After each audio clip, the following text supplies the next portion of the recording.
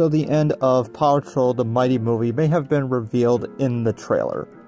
So in the beginning of the trailer, you notice that the meteor that's coming down is much bigger than the one later on in the trailer, the one that seems to get the Paw Patrol their powers. And the reason why these two are different, and there are many reasons for this, but one of them is when you see the people looking up at the meteor coming down, you also notice that the Paw Patrol are also there looking at the meteor as well. And as you notice, that they are actually in their Mighty Pups gear. So this means that the meteor that crashed into the Lookout and destroyed it is completely different. So this is when the sun is starting to go down. But also, later on in the trailer, when you see the Paw Patrol facing off against Victoria, you notice that the sun is also going down in that shot as well. So what I believe is happening here is later on in the movie, the Paw Patrol face off against Victoria and they defeat her and they get the crystals off of her. But then they notice that there's an even bigger meteor coming down on Adventure City. And they rush to get there in time. And there's even one shot of the Paw Patrol and their vehicles rushing through the city.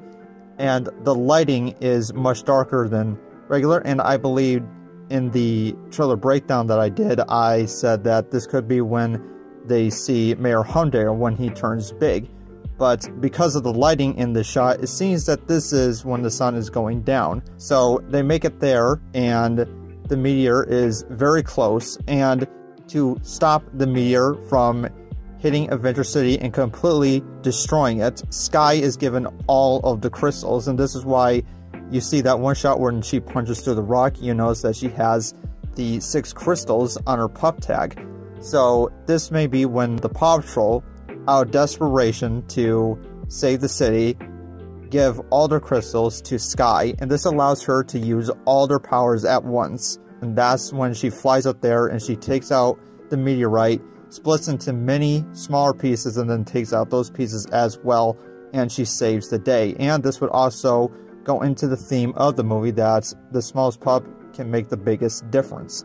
So I believe that the trailer revealed to us the end of the Mighty movie. But anyways, I want to hear what you think about all this. Leave it down in the comments below. Thank you for watching, and I'll see you later.